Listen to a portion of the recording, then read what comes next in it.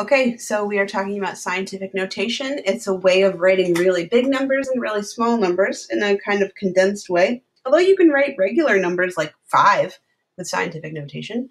We are also going to be using significant figures in here. So that is maybe the new point here. Please read these directions. I'm not going to take up our time by reading it. So these, I think, well, some people might think the second half is easier, but I'm just going to go in order. Okay, so first thing you need to know is that anything that is less than 1 has a negative exponent. So 10 to the minus, you start.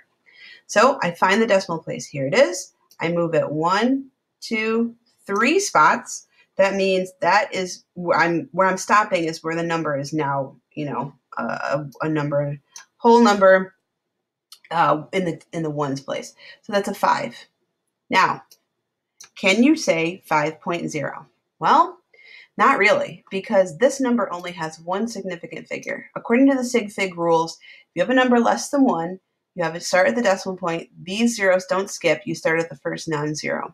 Now, if significant figures is what's messing you up, that's a whole separate lesson. Hopefully, you should know the scientific notation kind of business going on. All right, so our next one, positive exponent. 1, 2, 3. How do I know to go all the way this way? Well, I need to have a number between 1 and 10. I need to have only one number in the ones place. And so I'll include all of those. But not all of those. I will include only the significant numbers. I will not include the 0. Please don't. I know maybe you've learned that in another science class, but now we're in chemistry, so we want only sig figs. Okay, negative exponent. 1, 2, 3, 4. 8, because it's only one sig fig. So positive exponent, 1 sig fig. So it's 1, 2, 3, 1 times 10 to the third. Positive exponent, 1, 2, 3, 4, 5, 6. The number is 1. Do not put 1.0. That's too many significant figures.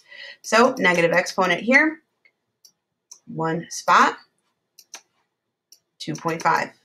Sorry, this is messy. This is, again, negative exponent, 1, 2 spots, 2.5 times 10 to the minus 2. 2.5, again, I'm just going to guess, 1, 2, 3, negative 3.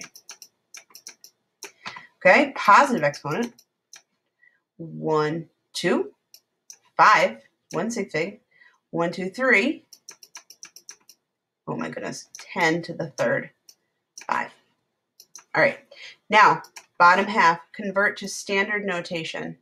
So you start where the decimal place is, and you move over. So here's my 1.5, 1, 2, 3. How did I know to move to the left? Positive exponent means number greater than 1, 1500. Okay, this means we're going to move to the, did I say move to the left? I meant move to the right. Move to the left, 1, 2, 3, decimal place. Negative, so here's my thing, 1, 2, and I think of it like an egg carton, so 0.0375. Move it 1, 2 spots, so that's my answer.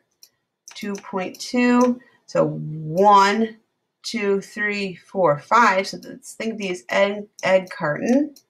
So this is 220,000. 3.35 times 10 to the negative 1. So that means move it 1 spot this way. Can you put a 0 there? Absolutely. It's because that doesn't affect our significant figures. 1.2 times 10 to the minus 4 is going to be 1, 2, 3, 4. Throw that decimal place in there. So if it's hard to read, this is 0.00012. 10 to the fourth. Let's see. So that's 1. No decimal place, but it'd be here. 1, 2, 3, 4. So that is 10,000. Do you need a comma here? I don't know. I guess you can space it out. Move to this way. 1. So 0.1. And 10 to the 0. That means move your decimal place 0 spots. Or you just know this is equal to 1. So we're just left with 4. So if you have any questions on significant figures, that's a different issue. Otherwise, if you have questions on sign notation, let me know. Thanks.